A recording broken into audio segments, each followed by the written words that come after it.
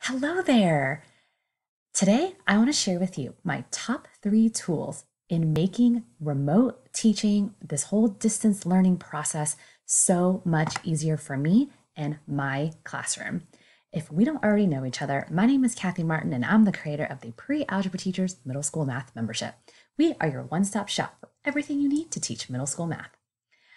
As I mentioned before, I want to share with you my top 3 tools in making this whole remote learning, distance teaching process so much easier. This whole year is probably going to be a little bit bananas. So I am all about anything that I can do to make my life as a teacher a lot easier, a lot more efficient, and save a lot more time. So let's jump right in. The first tool that I want to share with you is my Wacom Tablet. I got this on Amazon for maybe $65, $70. It is the CTL 4100 version.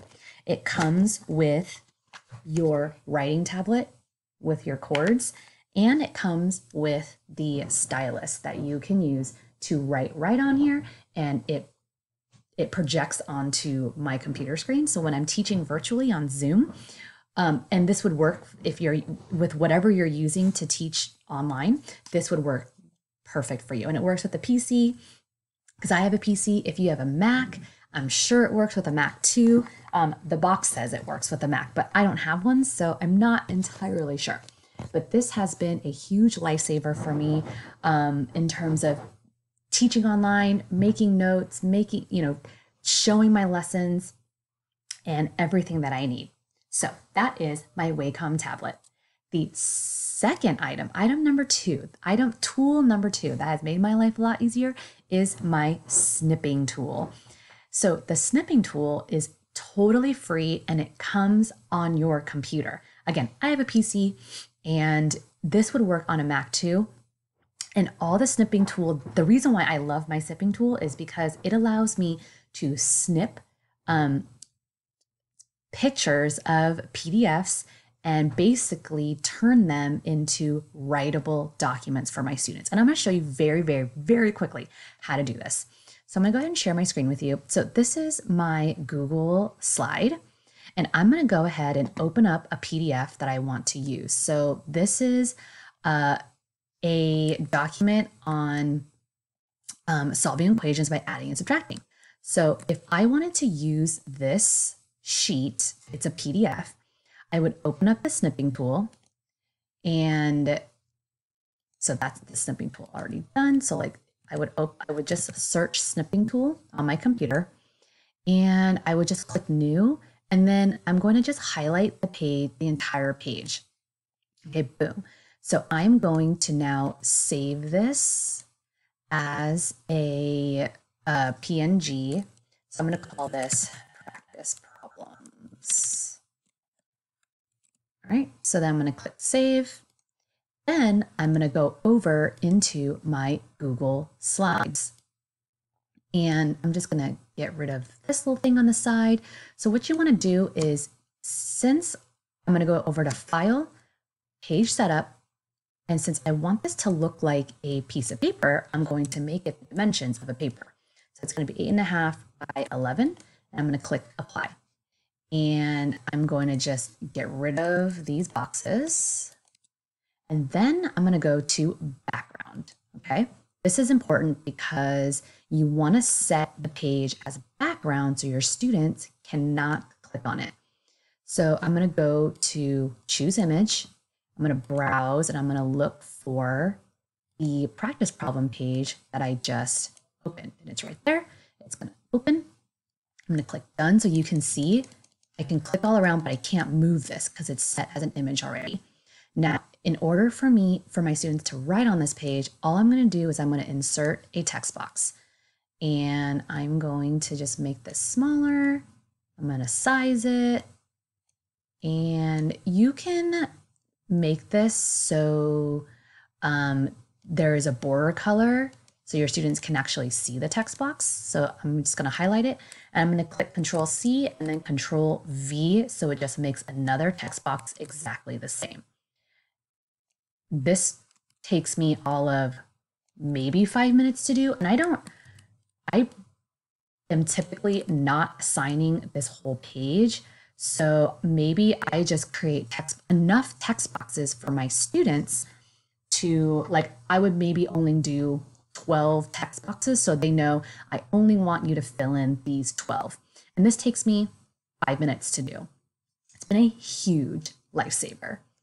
And just for me, because if you have like a textbook that you're using, you can easily take a photo of the page that you want to use, upload it into Google Slides, and then, make it a background, use your snipping tool, make it a background, add text boxes, and bam, they can now write on the sheet. And then you just upload it to your Google Classroom or whatever learning management system you are using. Okay, the third and final tool that has been a huge lifesaver for me are the lesson plans and resources from the Prealgebra Teachers Math membership. This is what our membership looks like. And I'm just going to go in. I just want to show you all the things that I'm using. I use our warm-ups daily. So there's 4 of them. And again, I just use a snipping tool, add text boxes, upload it into my Google Classroom. We have videos to use. So this is our video on how to add and subtract integers. So I'm just literally clicking the share button, copying the link, uploading it to Google Classroom. So my students have a teaching video in case they miss my live class or they need extra reinforcement, or if they come in my live class and they still don't understand it, I have extra resources to give them. We also have, I'm also using regularly our PowerPoints. So we have this in a PowerPoint version if you prefer, or we have it in, so here's our solving equations by adding and subtracting PowerPoint. So I can just upload this PowerPoint, or again, where did it go? Oh, right here. This is the PowerPoint as a PDF, and I can just snip and then upload, done. The other amazing resources that I have been using pretty regularly are our printable task cards. We have digital task cards, which I love task cards. There's so much that you can do. And I just copy the link, make a copy for each student, and boom, drop it into my Google Classroom. We have these awesome interactive activities where they just drag and match. So boom, done. Obviously, it's not the right answer, but I'm just showing you. Again, I'm just making a copy for each of my students, dropping in a Google Classroom, and they just turn it into me, and it's so easy. And the last item that I want to show you is another one of our interactive activities that I've been using a lot are our escape rooms. And what I love about this is that it totally looks like, so if I was going to pull up, let's do rates and ratios. It totally looks like a website for your students. And all they have to do is just click around. So these are the directions, and they just click and they're solving for the problems for these rates and ratio problems, and then they're trying to get out of the escape room. These have been really fun and just really easy for me to just copy the link, boom, put it in Google Classroom, and it's done. If you would like access to any of these materials, I've included the link right below in the description box. If you have any questions or comments, let me know in the comments below. Otherwise, if you would like to join the Prealgebra Teachers Math membership, the link is right below to join us so you can get access to everything that you need. We'd love to have you inside of our community so that you can save time, save stress, and just be the best that you can be during this remote learning process. I know that it is totally bananas, and we're all trying to do our best out here, and we might as well have access to everything that we need to make our life as easy as possible, to make this experience as easy as possible, not only for ourselves, but for our students as well. Again, my name is Kathy Martin, and I'll see you next time. Bye.